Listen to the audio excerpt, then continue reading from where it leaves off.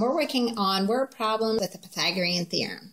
This one is, a ship leaves port and travels 100 kilometers due east, then turns due south, and travels 75 kilometers. How far from port is the ship? So let's draw our picture. Okay, here's our port, and it must be on a coastline somewhere, so there's land over here. And we're going to travel due east, so the ship goes out due east 100 kilometers. And then it's going to turn due south, and it's going to travel 75 kilometers. How far is the ship? So here's our ship. I like to draw a little flag on it, even though it's not a sailboat. How far is it from its port? So this is the diagonal distance. So here is my right angle where I turned.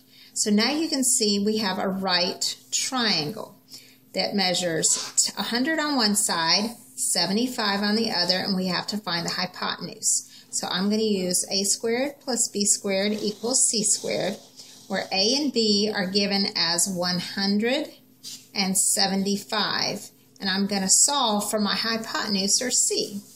Well, 100 squared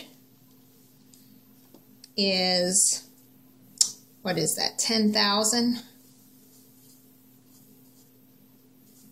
plus 75 squared is 5,625. I'm going to add those together to get c squared. So let's take 5,625 and I'm going to add to it 10,000.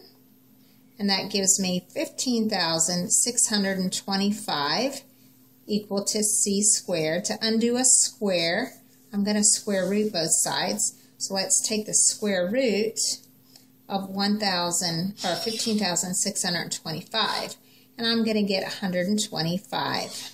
Okay, so let's go back and put it in the context of the problem. 125 is my distance, and that is in kilometers. So the ship is 125 kilometers from port. Now let's look at the second problem. Okay, on this one, we have to find the perimeter of a triangle. Well, on this, we're given a grid where we've got some points on the grid, and I'll darken those so you can see those a little bit better on the video. Okay, now let's look at the length of each side of this triangle. Okay, the side that we can actually count, this side, this vertical side, has 2 units. So that's 2 units tall, and the base is 1, 2, 3 units long.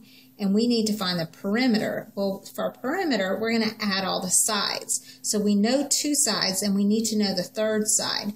Well, the third side is just the hypotenuse of the right triangle.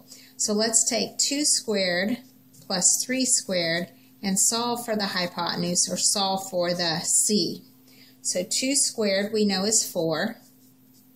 3 squared we know is 9. And that's equal to c squared. So 13 is equal to c squared. Let's convert that to a decimal because we now have to take the square root. So I'm going to hit my second and square root button. Whoops. Second square root of 13, and I'm going to get 3.61. So c is equal to 3.61.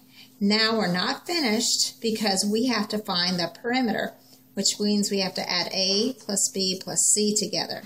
So let's take a, which is 2, b, which is 3, and c, which is 3.61. So that's going to be 8.61 units is the perimeter. And that's how you'd find the perimeter. Hope this was helpful.